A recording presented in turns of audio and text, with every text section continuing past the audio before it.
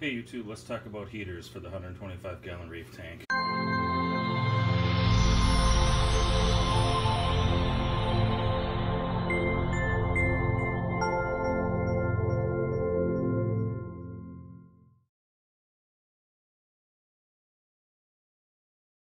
Alright YouTube, this is Brian coming at you again with another video.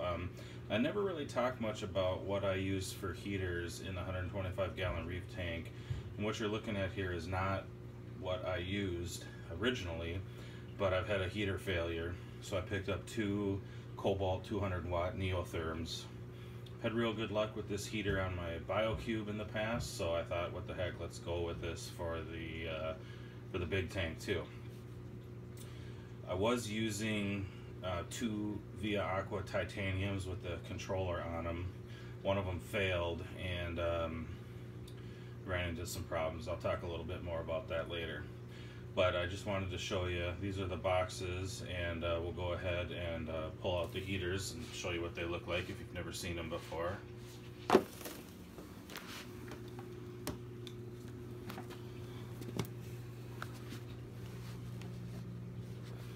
Alright, so here's what one of the Neotherms looks like. They're a really long and thin heater. They're made of, I always forget what they're made of, but it's the same material as those Aqueon black ones are made of.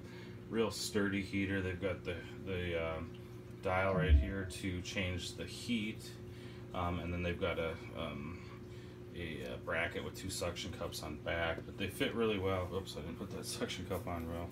They fit really well in a sump or even in the back of an all-in-one type of an aquarium because they're so thin. And what's cool, like on my all-in-one, there's a window down the side of the back sump or the back area. You can set it right up against that window so that you can see that through, or else in your sump you can set it somewhere where you're able to see this easily too. So let's go take a look at the tank, and we'll talk more about what happened. Alright, so here we are. I recently purchased some corals, and unfortunately I lost some, and some may be gone. This right here, for example, is a really nice orange octospawn. Hoping it comes back. Yesterday there was still some tentacles or whatever you want to call them coming out. This trumpet coral I switched over from my BioCube, and then there's a few other corals, some hammers and some frog spawns and some candy canes here that I've picked up that don't look like they're doing very well either. And then the biggest loss is I had a really nice green sinulera that was over in the cube before. If you look at my old videos on my BioCube, you'll see it towards the top of the tank. Had it placed back there and it was looking really nice, and boom. This tank heated up to about 88 degrees, and luckily I didn't lose any of the fish, but or any of the snails or crabs either.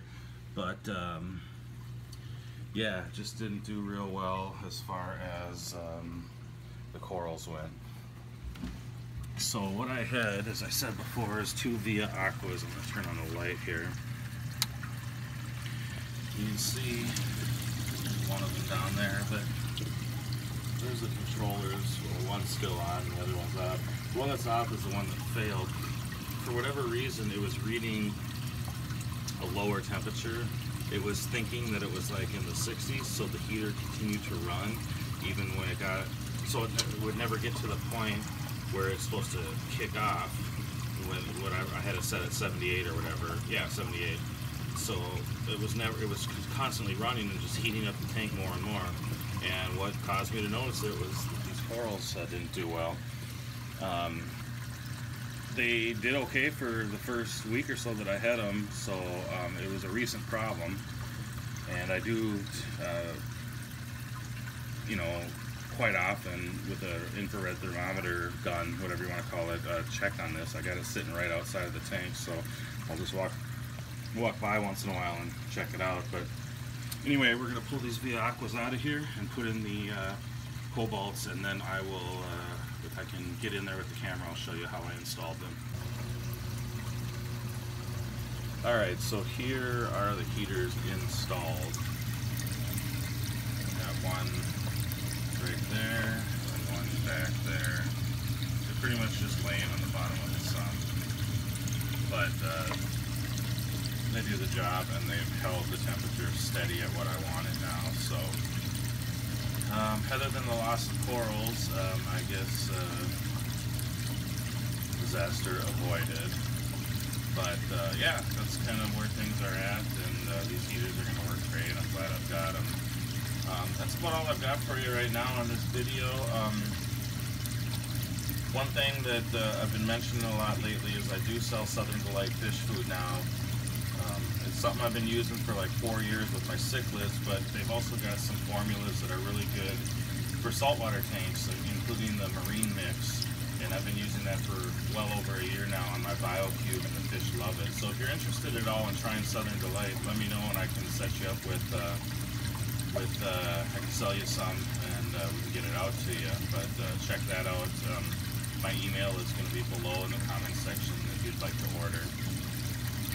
And other than that, I appreciate everybody that subscribes and that's watched these series of videos on this saltwater tank, the 125 gallon. And until next time, stay tuned.